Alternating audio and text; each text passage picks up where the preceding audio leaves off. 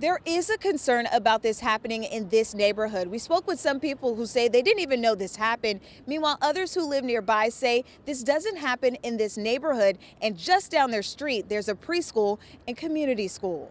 I'm stunned. Very, very, very unusual, unheard of in this sweet little neighborhood.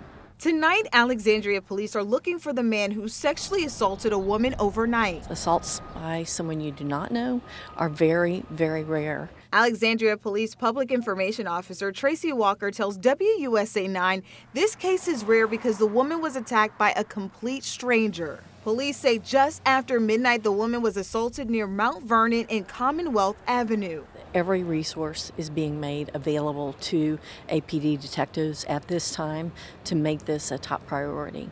He's also increased patrols in the neighborhood area to be on the lookout and to also help make the community feel a sense of security. And they were knocking on doors and looking in trash cans and the curbs and up at the tops of the buildings. Back on February 4th, there was a sexual assault reported on Mainline Boulevard in the Potomac Yard area. Detectives at this time definitely did not believe that these two are related.